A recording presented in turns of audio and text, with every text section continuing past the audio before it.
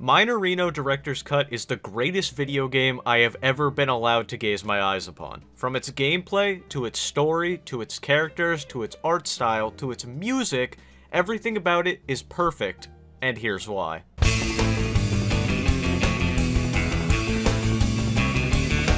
Just quickly before we begin, I have a Twitch, Discord, and a Twitter, all linked in the description below, so if any of that interests you, you know where to go.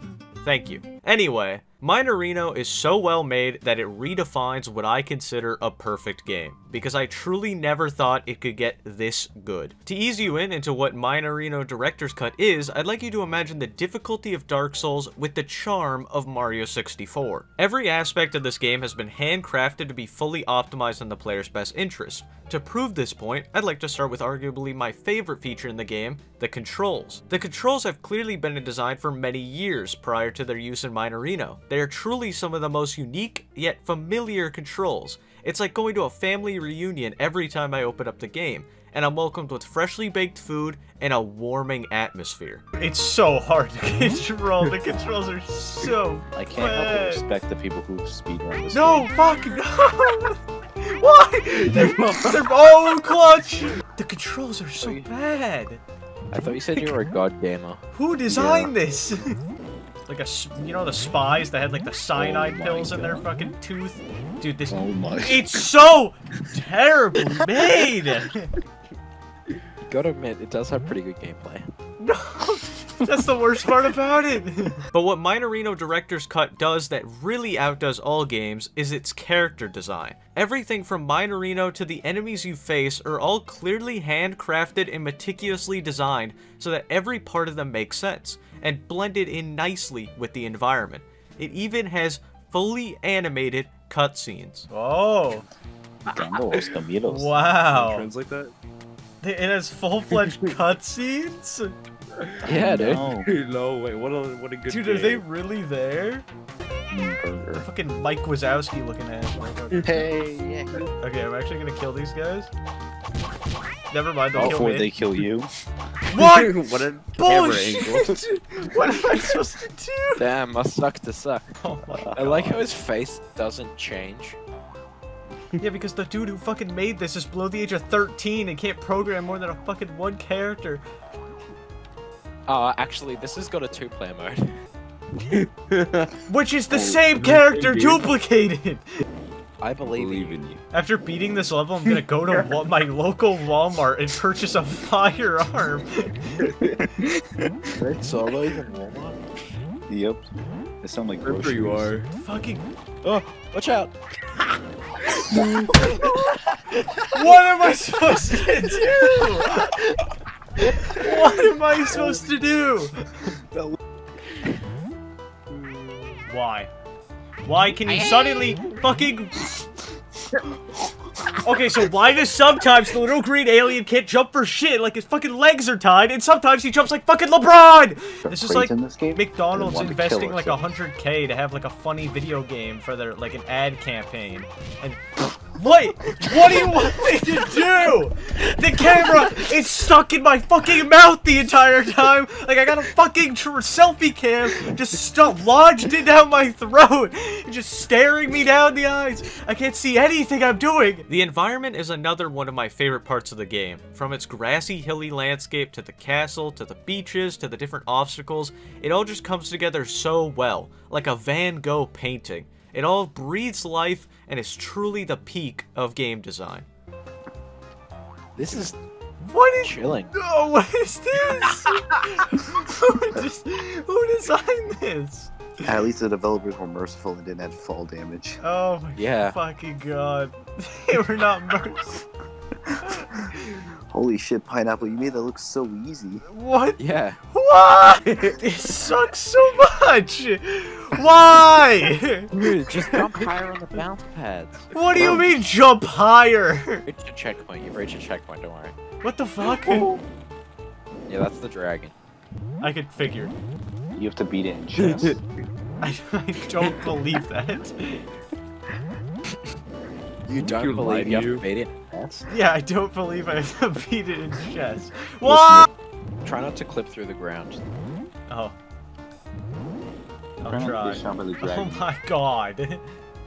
How? It does 2 damage.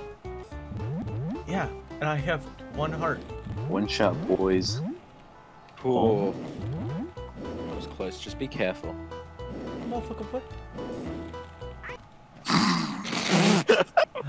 The real winner was the developer. Why? No. You sure you don't need me to help you out here? Yeah, what? What's the hell? You've been holding a fucking government secret from me the whole time? What is it? What a nice guy.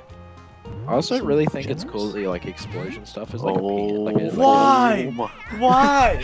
Why? Why? This sucks so much.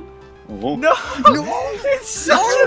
It's such a terribly designed game! That hurt me. That hurt me Why? The music in this game is simply masterfully designed. The composer must have been trained with the likes of Mozart and Drake to produce something this inspirational. It truly is the staple in my mind for what music should be in the future, and has redesigned where I thought music could go entirely. Steve, you want me to join you? No, I don't want Steve, you to join me. I think we can do double or minor fun. I want you to go fuck yourself.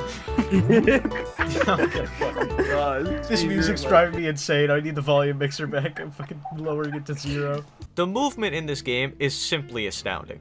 Remember earlier when I said this game has the difficulty of Dark Souls and the charm of Mario 64? I'd like you to imagine the difficulty of Dark Souls with the charm of Mario 64. Well, this is also shown in the movement. If you thought the movement capabilities in Mario 64 were custom, wait till you play Mineirinho Director's Cut. It is truly some of the cleanest and most innovative movement I have ever seen implemented into a game of its type, and I don't think we'll see anything like it for years to come. You don't move with WASD, you move with the arrow keys. It's the arrow keys, yeah. Holy shit, you don't move with WASD? Wait, how do I... Can I jump? Z and X, Z and X. Why would it be Z and X? Oh, dude, it's like Mario Odyssey. What do you mean? Z stands for jump. They copied this game. Dude, wait. Oh, this movement's crazy. Yeah, it's literally... It has the movement of Mario Odyssey. With the hat. Can I hat jump? Yeah. Oh! Crazy. I'm gonna get a bit custom with it. Wait, oh fuck! Oh my god, it's like a fucking Beyblade stuck in hot glue, and then I just have to fucking turn him, and then I have to hold forward in the direction that I want him to move. Oh, to the left. Oh! Oh my god, insane. It's crazy. This movement, it's like I'm just walking through jello. Wait, hold back and then start holding forwards. Just try that out. So, His karate stance. So drippy. Wow. You know, when you said, hey, play this game, it'll be fun, I was like, well, it can't be that, like, awfully bad. It just can't. There's no way someone can make something that, you know, stupendously terrible that I would genuinely dislike it. No, this is it. You've done it. How are you playing this game? Why? How did that? Did you slide off? He slips on everything because he's wearing fucking ice skates! Jump! You dumb motherfucker! Finally, the story of Mineirinho Director's Cut is truly excellent. The writing in this game is up there with some of the greats, like The Last of Us and Shakespeare. The game tells us the story of a working man, Mineirinho, and his journey to retrieve his place of business back from the aliens who stole it and put it on top of a mountain. But the story isn't just two-dimensional. It also has a deep socio-economical commentary on the poverty that corrupts the Brazilian government, and it is so seamlessly written in that you might forget it's even there. What is that? They're taking Gonzalo. What? They took it. Those bastards. You can't do that. Oh, he's huge. And that is all for this video.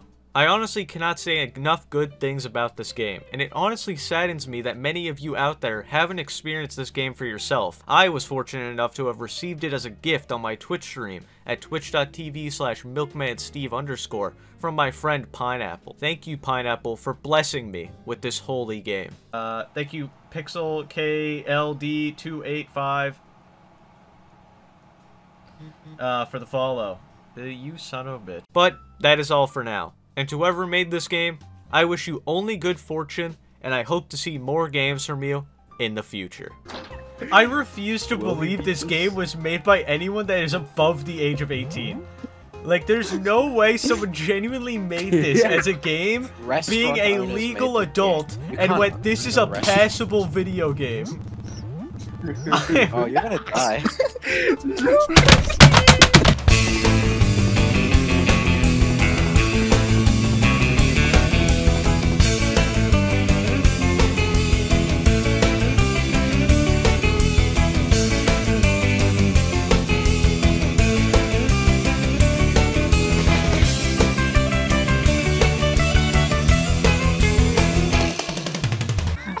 Aren't you so happy we managed to convince you to play this, Steve?